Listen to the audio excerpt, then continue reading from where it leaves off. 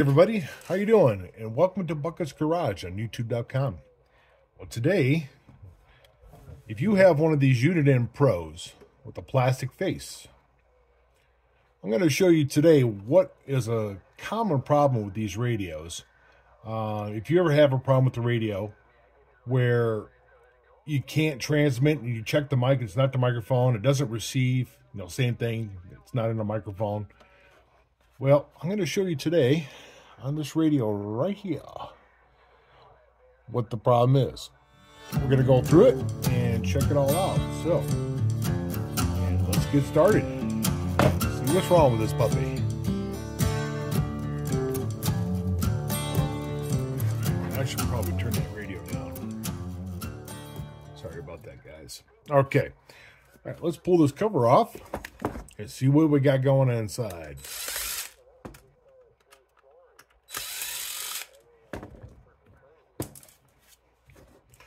I always start with the bottom cover first. All right, let's see here. The reveal. Alrighty. All right, visually looking at the board. The board looks pretty good. So what I think is the problem here, well, first, we're going to disconnect the speaker. Now, what I like to do, because there is a positive and negative for the speaker, do a little zoom here for you.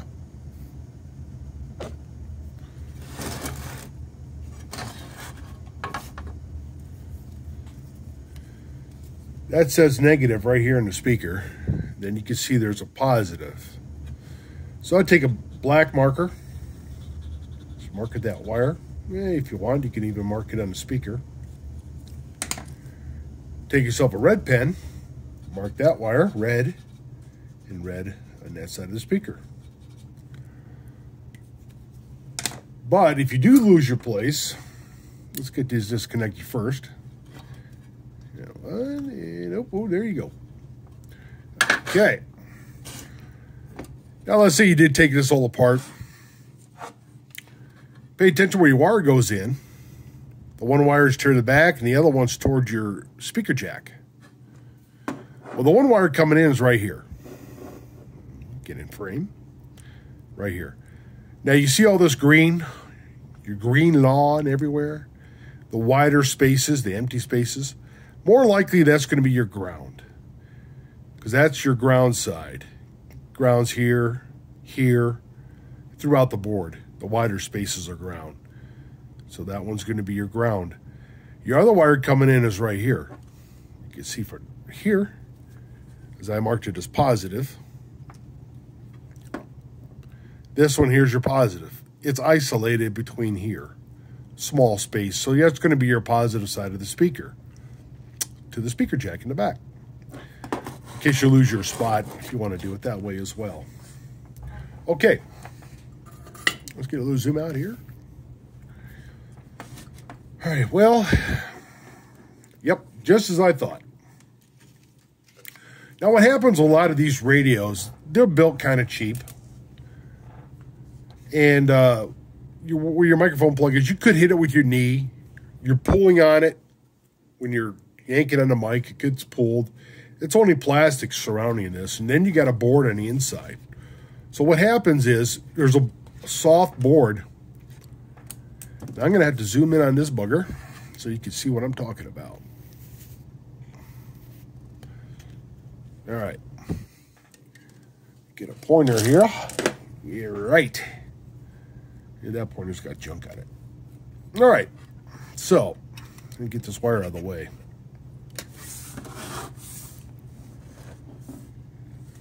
All right. As you can see here, when the microphone goes onto the board, the traces are broke. That one, that trace there is broken.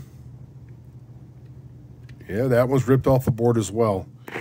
The only one looks like it's still intact is this one here.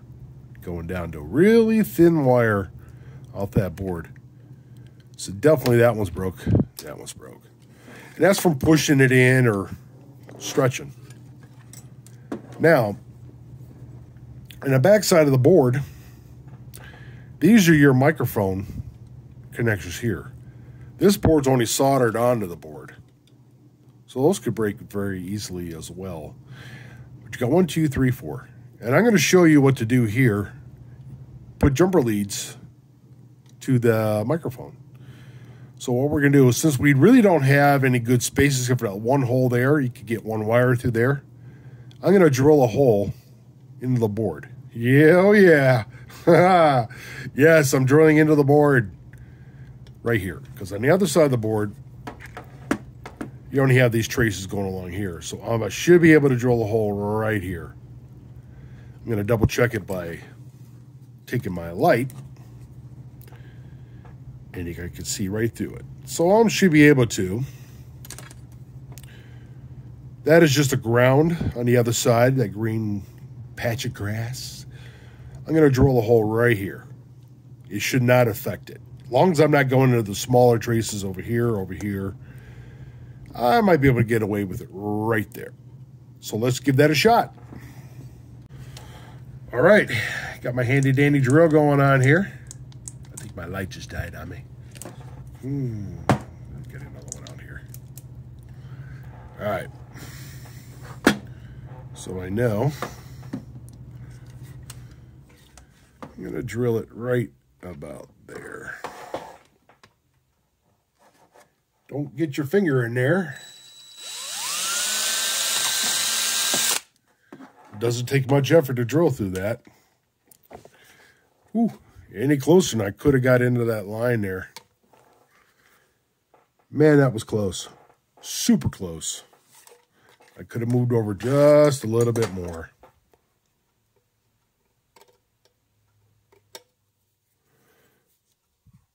Let me double check that. Yeah, that was right on the edge. So anyway, I'm going to drill that hole just a little bit bigger. Let's move it over just a bit.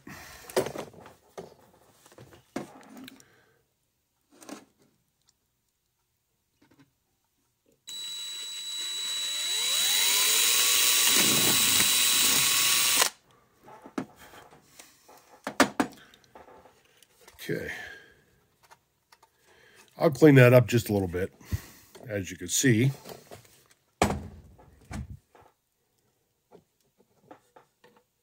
that's where I drilled the hole.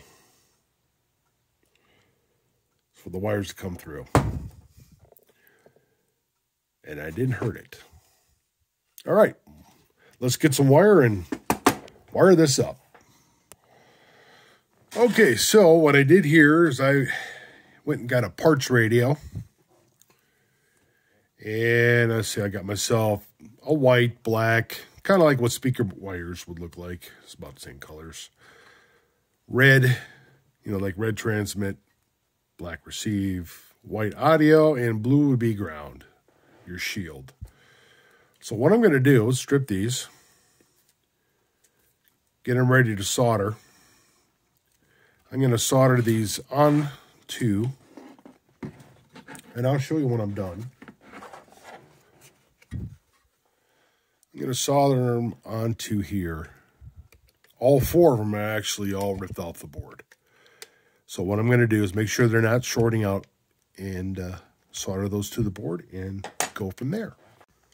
Okay, as I'm soldering along here, I didn't do it to the other 2 yet, but I made a little circle with the wire because as I was heating those up, those things just came right off. So I used the soldering desolderer, sucked that old green broken board off, and their studs were sticking out. So I'm just going to make a little circle and solder those on like that.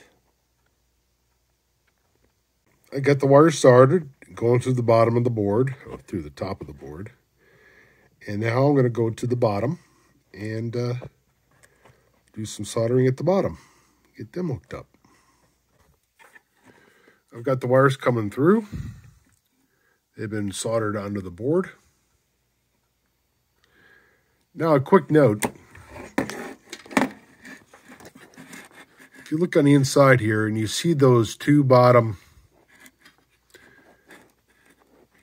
you might get kind of confused where you see the one coming down. This one here jumps across to here, which is your last lead underneath. So this one here is jumping across. That's a jumper on the other side of that board, which is the blue lead. That's your last one. The blue connected there. Well, I hooked it all up.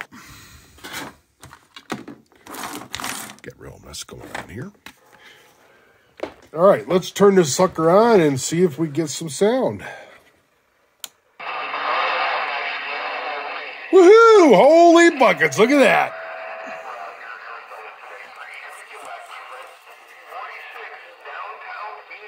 Hello, Skipland, Skipland. 21-21 in the Buckeye. Okay.